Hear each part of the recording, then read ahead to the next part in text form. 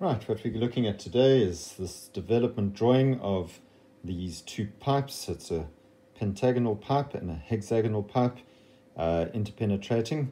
The idea is that we need to figure out the curve of interpenetration first, and then we can do the developments of the branch pipe and then the main pipe. Okay, it's 7:16 in the grade 11 HSE textbook, and hopefully we can get through it. Right, first things first, let us just get the numbering correct. They've given you an auxiliary view over there, and they've given you the two pipes in the front view and the two pipes in the top view. They didn't give you an auxiliary view there. You must draw that in. It's absolutely vital for this drawing. Please make sure that that is drawn in. Note the direction that this hexagon is drawn over here. Note the direction that the hexagon is drawn in over there. All right. Okay, get this numbering down. Very, very important. You'll see number 1, 2, 3, 4, 5, and 6. Note where number 1 is. It's over here. Number 1, 2, 3, 4, 5, and 6. That is vitally important that you get that numbering in correctly. Otherwise, you are going to have issues. If you don't understand the numbering, I did a little video on why that numbering needs to be done in the previous interpenetrations and development videos that I've done. Right. Okay, let's start. Let's start by just having a look at the development drawing, and hopefully you'll get the idea as to what we're meant to be doing. First of all, I'm going to find that point over there. That's very, very easy. You just need to take a line which is going to come out from line 6. Okay, there's line 6. Why am I choosing line 6? Well, line 6 is the one that is closest to us. It'll be on this line over here. Let's just transfer. There's line 6.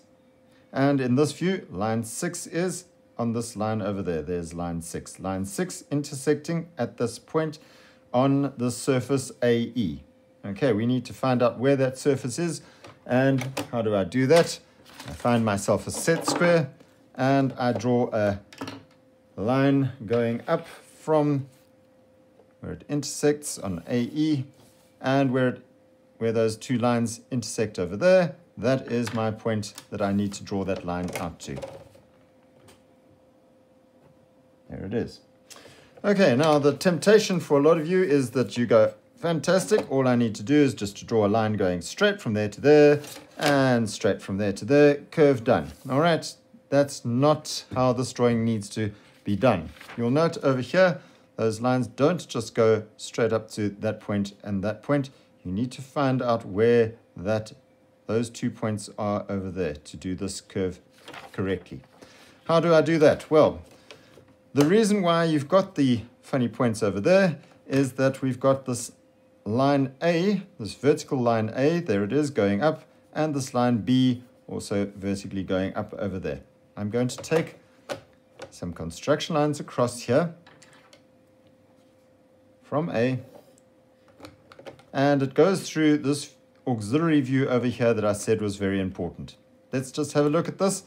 I'm going to label these 2 points where it's cutting this hexagon. I'm going to call that S, and I'm going to call that T over there. Right, what we need to do is to find those 2 points, S and T, on this auxiliary view over here. I've got a distance from 6 to T, and you'll note that it's not exactly in the middle. It's much closer to 6 than it is to 5. So from 6 to T, and same distance over here from 6 to S. So I find 6 up here, and I mark off that distance over there and that distance over there, and I come back and I label this thing. The letter that I have between 1 and 6 is S, so I label that S. The T is between 6 and 5, so that point over there would be T. I'm now going to take that distance across onto my view over here. Let's take that across and take that across. Right, what have I got now? I've got my S and T. Okay, S and T is going to be somewhere over here. Let's just have a look. S and T are on this line A. So where is T? T is down at the bottom somewhere over here. T and S is somewhere over there. How do I find those two? Well, I'm going to take a line going up from S and T over here. There I go. Once I've got those two intersecting points over there, I can draw in a line coming down to there and a line going up to there, and I can then draw in that curve over here, and everybody goes, hurrah, hooray, we've finished the drawing and we can move on to doing the developments. Now I'm going to stop you there and I'm going to say, no, hang on, we actually have a few other points that we need to find as well. Remember, there is also corner B. It's at the back. If that's me at the front over here, looking across, corner B also has 2 points on it. We need to find those 2 points as well. I'm going to take a line across and I'm going to label those 2 points. Let's call it W and Z over there. W and Z are a certain distance away from 3.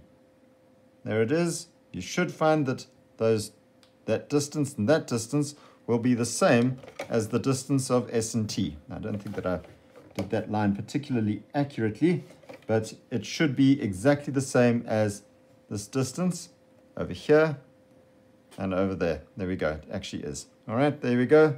There's the 2 distances. So I've got between 3 and 4, I've got Z. So between 3 and 4, I must label that as Z. And between 3 and 2, I've got a W. There's 3 and 2, I've got a W. Please transfer that across onto here. W and Z, take that across, there's Z. Once you've got those numbers in there, you'll find that when you're doing your development drawing, you'll be able to do it. Remember, there's line 3 at the back here. Okay, so there'd be a point 3 where it intersects over there, going to my W in hidden detail, and from 3 going to my Z in hidden detail. It's covered over by these solid lines going to point 6 over there. Right. Okay, once we've done that, the next video I will do the branch pipe, and the next video I will do the main pipe.